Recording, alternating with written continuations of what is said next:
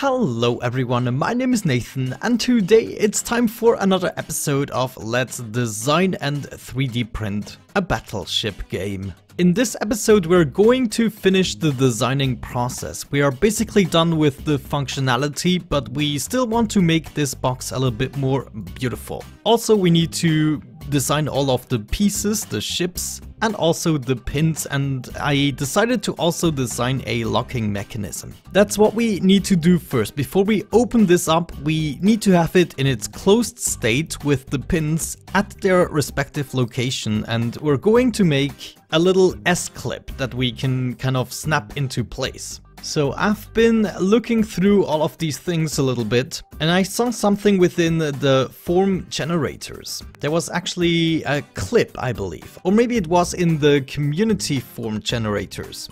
I mean, look at all of that shebang. Look at what we can do. Man, this is crazy. Yeah, there we go. There is an actual clip. Oh, this is great. I'm going to place this guy right here. We're probably gonna use 2 of those. They are perfect. Though this needs to be rotated the correct way around. Let's actually get this in place, and we're going to make this considerably smaller. It's gonna be kind of hard to judge. Ah, no, and we actually have exact measurements for this. Ah, this is amazing. So let's first of all get this more or less into place. And considering that the diameter of this thing right here is 5 millimeters, we want to have this approximately 0.4 millimeters bigger. So let's say we want a wall thickness of about 2 millimeters, then the internal diameter should be, let's see, 5.4, I guess.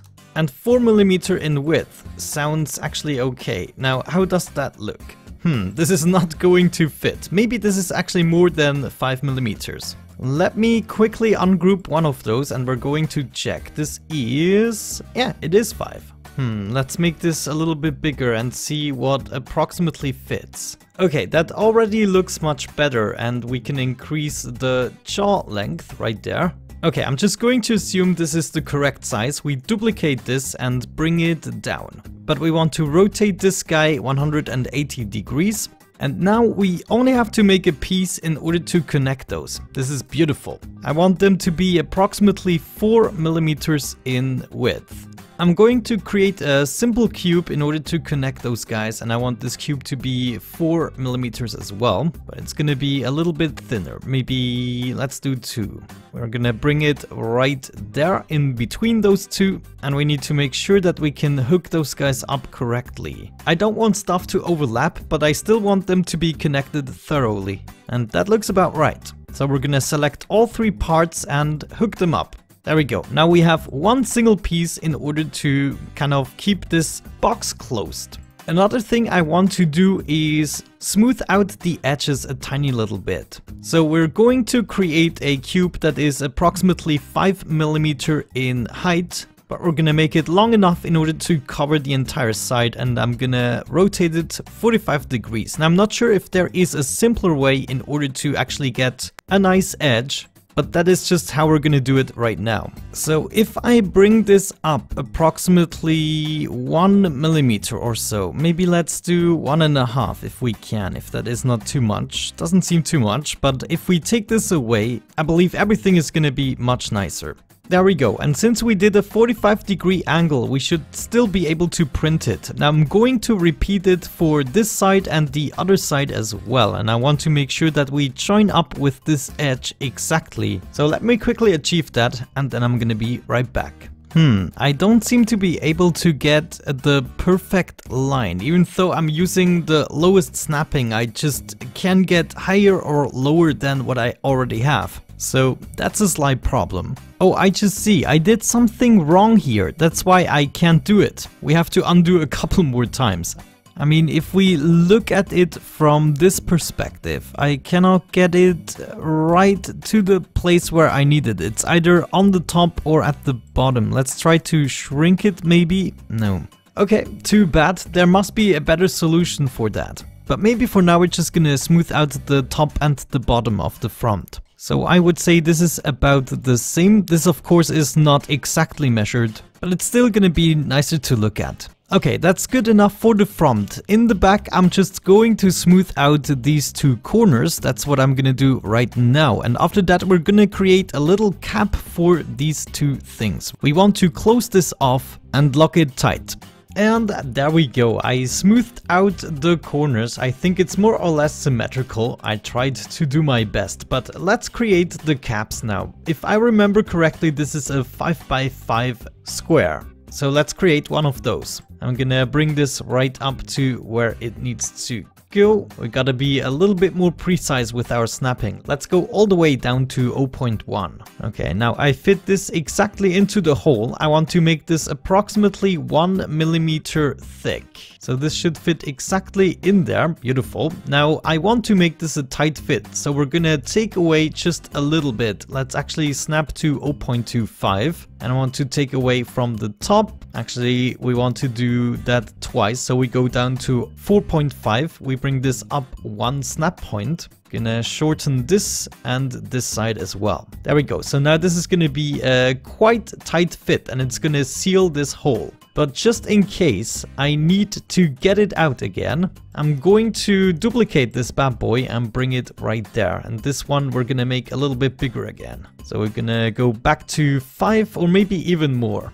Yeah, let's do 5.5. That should be good. But I want to make this a little bit thinner. The way we're gonna print this should be no problem. We print in 0.2 layer thickness. That means we should go maybe 0.4. Let me see. Can we achieve that? 0.4. Yeah, that is a very thin layer, but it's gonna be a nice cap. So we want to select both of these guys and melt them together. That is gonna be the piece that fits directly into here.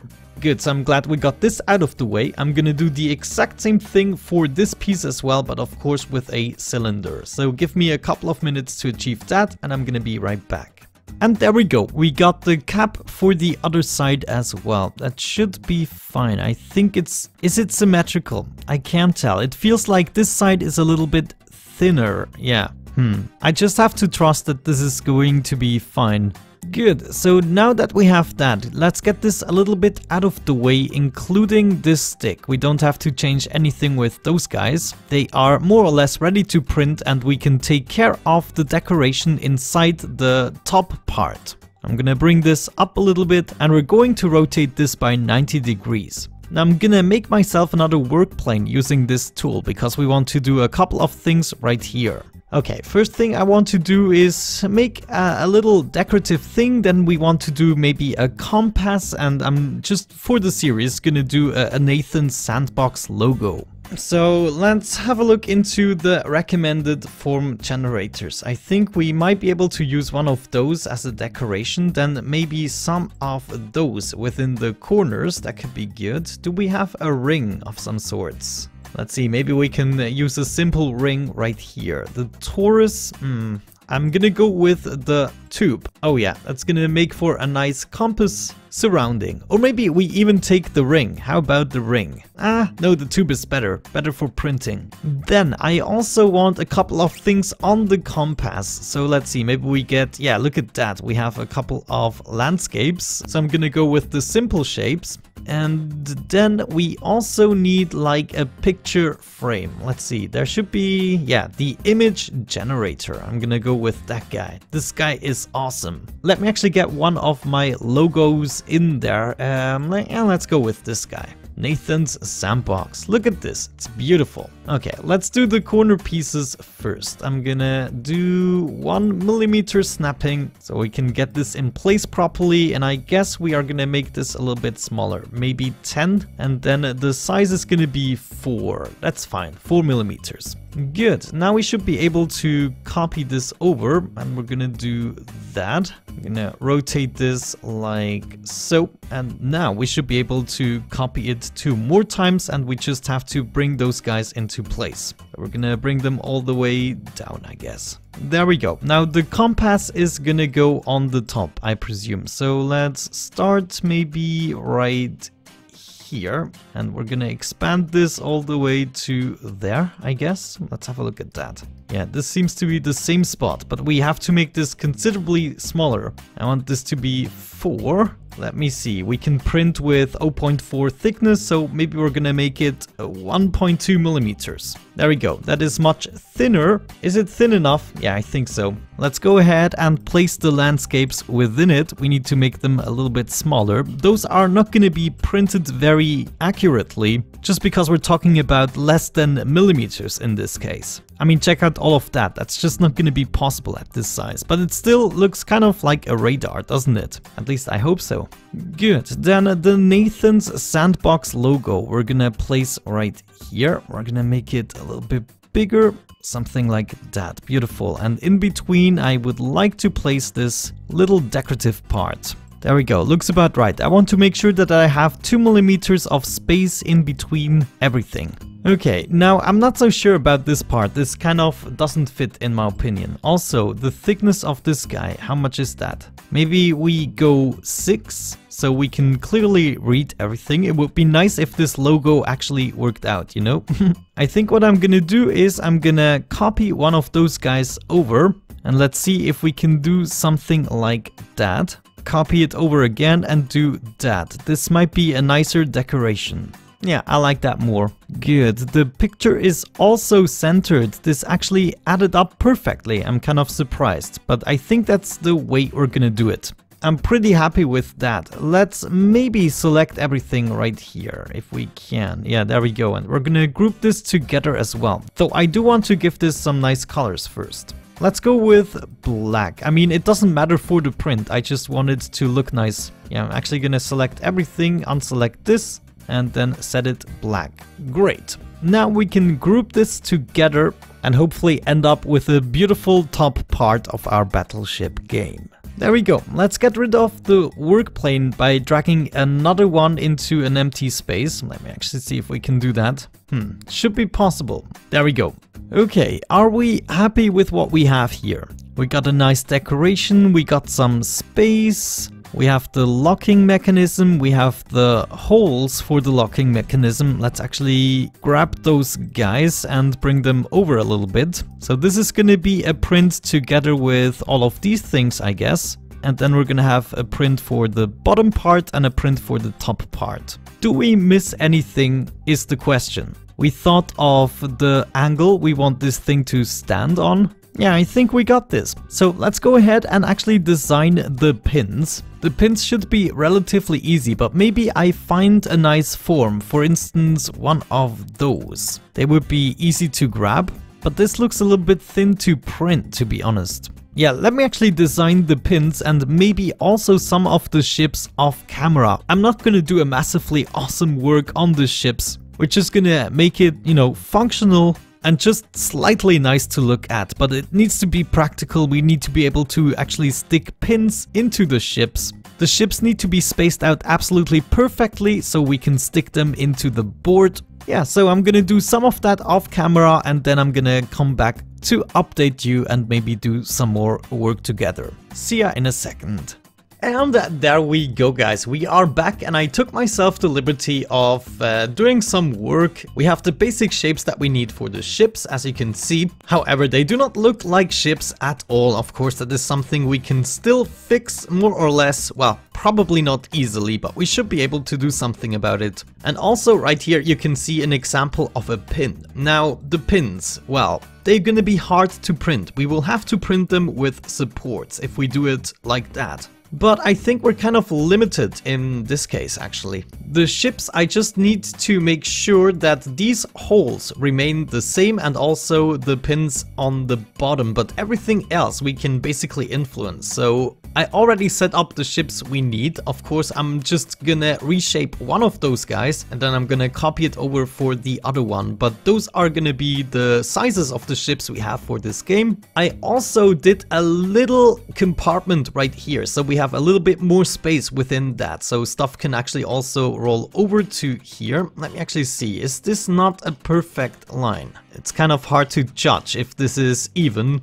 Usually it does get rid of the lines when you combine stuff, but you know, it still looks exact enough. Now, I already exported this just to see how long it would take to print, and I was kind of disappointed to figure out that the bottom part is going to take approximately 12 hours and the top part approximately 10 hours to print. So I'm not really sure how I'm gonna do that. I'm gonna try to do something with a GoPro time-lapse feature, but it might not work out perfectly. However, the next episode is all about 3D printing this thing, and you will have to give me a couple of days, as I do not want to be out of the house while I'm printing, so I will have to do most of the stuff overnight probably, but I'm still kind of scared to just leave the house while the printer is running with a 200-degree nozzle. Now, let me see what we could do about the boats. I do want them to have the same basic shape for all of the boats, so we need to cut away a little bit. Oh man, that's not gonna be easy. What if we did something with those guys? Make this a little bit smaller, and then I guess we would want to cut away a little bit from here. So we want to make this as big as the ship itself, which is exactly 10. But we want to make this fairly narrow so it doesn't get in the way of the pins. How about that? That leaves us with 0.5 millimeter of space before the pin. Okay, I actually kind of like that. Let's go ahead and expand this. And we want to duplicate this already, move this over, and then let's actually see how this looks if we just combine these two things. Oh, of course, I need to make this a whole object first. There we go. Now we cut away a little bit, and if we did this on both sides, it would already look much more like a boat, right? So let me actually accomplish this for at least one of each of those. Maybe we actually get rid of the extra ones. I just did that in order to remember what kinds of boats we need. Now, if we are clever, we can actually get this perfectly lined up. So can I just move this right here? Make it a little bit longer and combine everything. Let me see, we're gonna test this out. Combine all of those things, yes, but they are now grouped together. That's not good. But what we can do is duplicate this guy, and then we just take one of those, combine it with the first one, and so on and so forth. Okay, there we go. I got the last ones to cut out. I know these designs are not very original, but that's something we can always redesign. I'm really eager to print by now, and I don't want to waste too much time on really designing these ships. I mean, we first have to check if this is even large enough for some detailed work. But one more thing I'm going to do is slice off this edge slightly so we can get a nicer border. This is a little too edgy. And after that, I'm probably gonna be already happy with these shapes. So let me quickly do that step and I'm gonna be right back. Okay, there we go. I finished smoothing up all of the shapes on the top. And if this is going to be a successful print, then I will consider, reshaping these a little bit to look more like ships, but for now, that's gonna serve the purpose. Cool, so let's actually get those guys ready for print. I want to make sure that I space them out evenly, so approximately 2 millimeters apart from one another, and then we are gonna print them out in that fashion.